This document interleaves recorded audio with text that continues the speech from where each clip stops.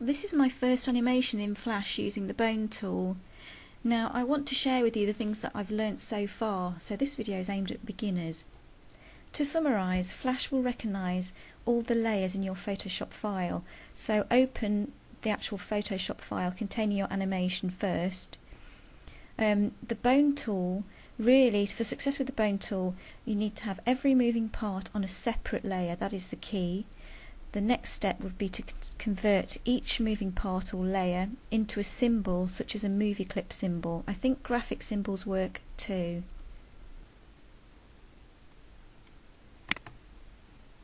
So I'm going to open our Photoshop files. Right, so this is the file that I created earlier in Photoshop.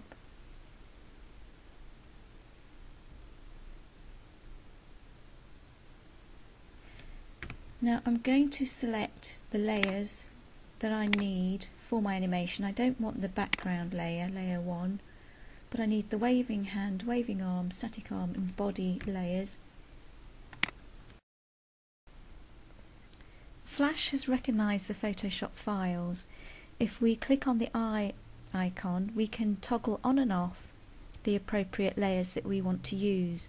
So for the bone tool, it's very important that any moving or any part you intend to move has its own layer. Now I'm going to use the waving hand and waving arm layer in this demonstration.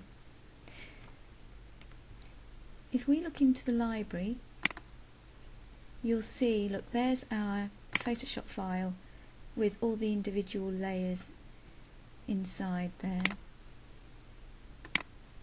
But what you will find, so I've removed the static arm layer as I explained earlier. If we try and use the bone tool and select it, an error message will come up.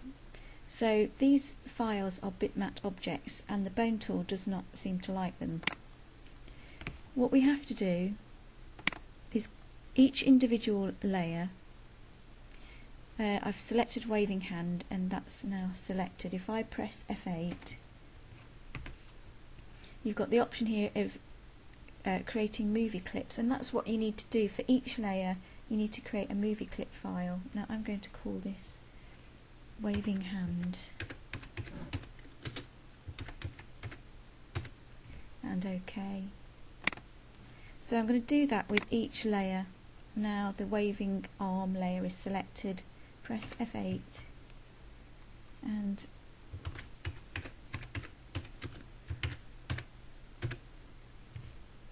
OK. Now the static arm I'm not going to use, but whilst I'm at it I'm going to convert it anyway.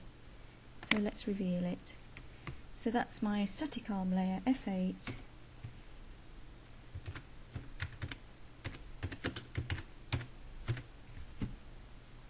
OK. Now body layer. Click on the body layer, and I think if we modify, convert to symbol, look, it's the same thing.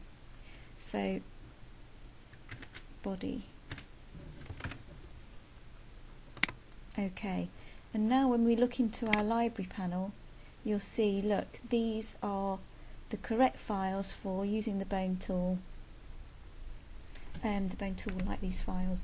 Whilst I'm here, I'm going to do a file, call it Queen Symbols, and I'm just going to organise the work as I go along and put these files into my new symbol folder. Right, so I'm feeling a bit more organised now. So this layer represents all of these parts. So if we now go to the bone tool and select it, I should now be able to just click and drag. I'm going from the body to the waving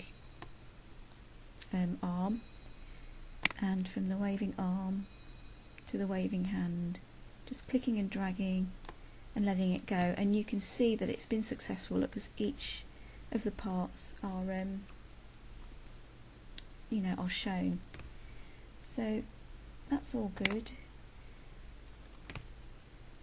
Now if I were to just move this, you can see, look, that the body pivots, and I don't really want that. So I can remedy that by going into properties. If I press Ctrl Z, oops, back to our position here. Now if I select this part of the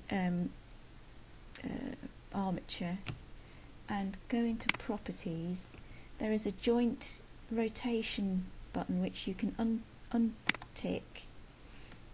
So now when I move my hand, look, I've got a body that's stationary. So if you also look as well, look, you can see the armature layer is down in this panel. We've got the waving arm under it, but interestingly we've got the waving hand above.